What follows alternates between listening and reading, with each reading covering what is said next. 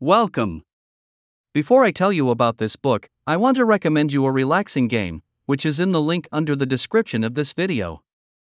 Thank you for your attention and I wish you pleasant listening. Book Review, Nocturne by Alyssa.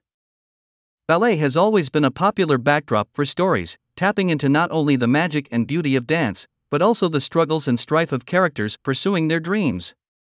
In 2021, readers were treated to Kuznier's spellbinding The Nutcracker retelling, Midnight in Everwood, and just last month saw the publication of former dancer Lucy Ash's Clara and Olivia, a suspenseful novel set within the ultra-competitive world of professional ballet.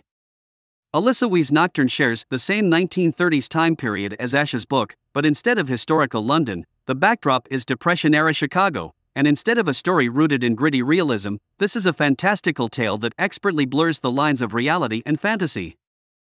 Grace has always wanted to dance. An immigrant child who was orphaned when her mother died, she's known very little beyond suffering, death and grief. Seeking a place to belong, Grace finds a new home at the Near North Ballet Company. Life at the boarding house is tough, but under the austere and watchful eye of the ballet mistress, Grace pours her pain into her dance. Years later, she has her heart set on becoming the company's prima ballerina, a dream that comes true when she attracts the attention of the enigmatic master La Rosa. With the company struggling financially, the master's patronage feels like a miracle. But the master is a shadowy figure whose face remains a mystery, and his benefaction comes with a stipulation, one that Grace has no choice but to accept. Moving from the boarding house to the master's elusive mansion, Grace is finally introduced to her mysterious patron. He might look like a man, but Grace feels the beast lurking underneath, waiting to either capture her heart or devour her whole. As she begins to unlock La Rosa's secrets, Grace discovers that there might be another way to achieve the transcendence she's always sought. But the more she settles into the master's dreamlike realm, the more she begins to fall for his charms, and suddenly it's reality that feels intangible, something that's slowly slipping from Grace's grasp. She must choose between her old life and her new one, between listening to her soft heart and her disoriented head. One choice will offer otherworldliness, the other desolation, and it's not easy to tell which is which until it's too late. It was like a hand you'd imagine reaching out of a nightmare, from underneath the bed, around a dark corner. My mind went blank. It didn't make sense, and yet. Was he the devil? Maybe, oh God, maybe.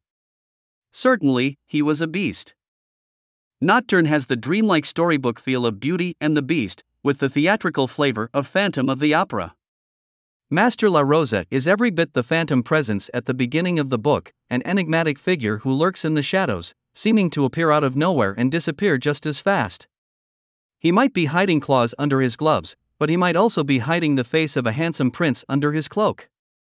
Grace is both frightened and intrigued by her benefactor, yet the more she learns of him, the less she fears.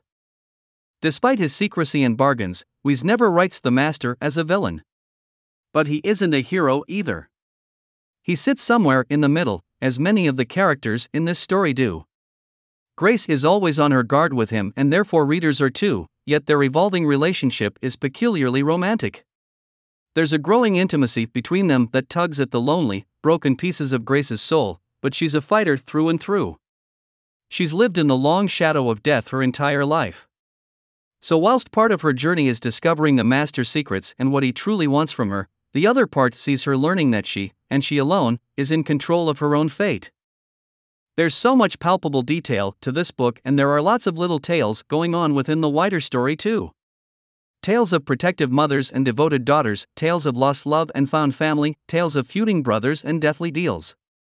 It blends historical fiction with haunting fantasy, a captivating combination that paints a surreal and evocative image of the wintry, destitute streets of 1930s Chicago.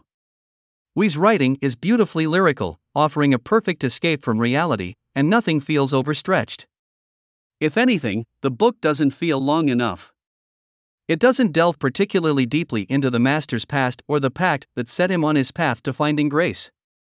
But isn't that a sure sign that you've enjoyed a book, when you come to care about the characters and finish the final page wishing you could conjure up another chapter or two? Give me more gothic stories of dancing girls, enigmatic patrons and dream worlds, please.